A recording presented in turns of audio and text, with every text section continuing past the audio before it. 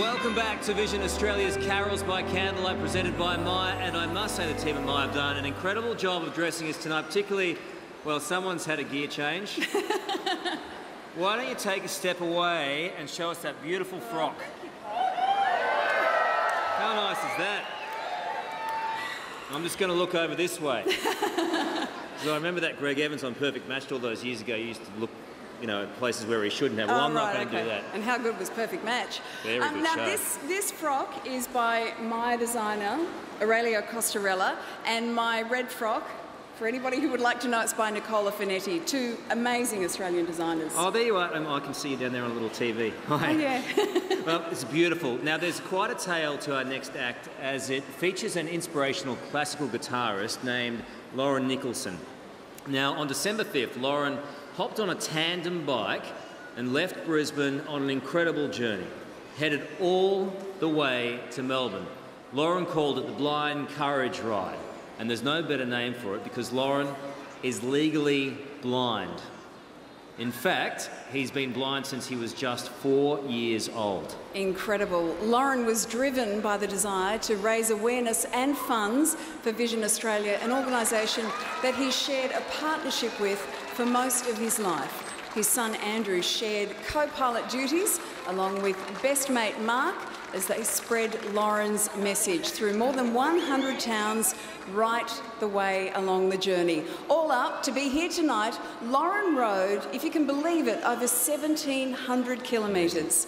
To many of his friends at Vision Australia, Lauren is a true hero. Now, after more than 2 weeks on the road, Lauren has arrived for his Carols performance, everyone, alongside the very talented Christy Whelan, as well as acclaimed violinist Patrick Roberts and the AGC and NBC choirs. Here is their take on the first Noel.